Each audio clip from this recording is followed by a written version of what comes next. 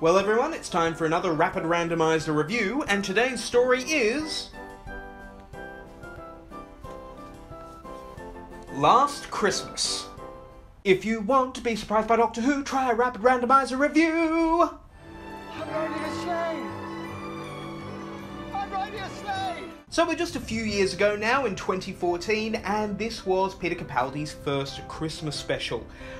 I have to admit, watching the end of Death in Heaven, and halfway through the credits, Santa Claus bursts into the TARDIS. What a great hook!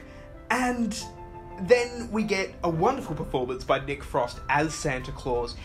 He brings that wonderful sort of Nick Frost quality of being down to earth, while also being a believable Santa. It's a great combination. Clara is back and still grieving for Danny Pink, and we get really quite a good base under siege story happening at this base on the South Pole. We also have a wonderful turn from Michael Troughton, son of classic series Doctor Patrick Troughton, as one of the crew on the base. In fact, I love the entire crew, and I seem to recall everyone did at the time. Everyone wanted Shona to be the next companion, which, oh, she's lovely and wonderful. She's got a Lucy Miller style of quality to her. If you don't know who Lucy Miller is, check out the 8th Doctor Adventures with Sheridan Smith as Lucy Miller. But Shona also has a sort of naivety to her.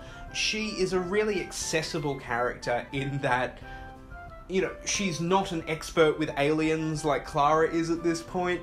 She's scared, but also wants to give everything a go and wants to prove her worth. I think she would have been a great companion. The plot itself, you know, it's pretty standard.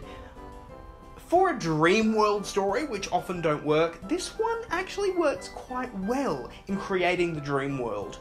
And it establishes the rules of it really well, and plays on the fear that if you die in a dream, you die in real life. The head crabs, they're a cute Doctor Who monster. I'm kind of glad we haven't seen them again. I think it would be diminishing returns, but they're really good here. Peter Capaldi's Doctor is starting to soften. It looks like the production team has looked at what didn't quite work in his first season, where he might have been a bit too nasty and a bit too abrasive. So his critical lines here, things like, you've got a horror movie called Alien that's so racist, no wonder people invade you. I found that really, really funny, and it kind of made me think. You know, we've shown Alien on TV how many times? That's going out into the universe, guys. We might be sending out the wrong message. Mind you, we've already, you know, sent out probes with nudes on them. We also have the return of Danny Pink in what I think is quite a touching scene, especially when he says that he didn't die saving the world. You know, he died saving Clara.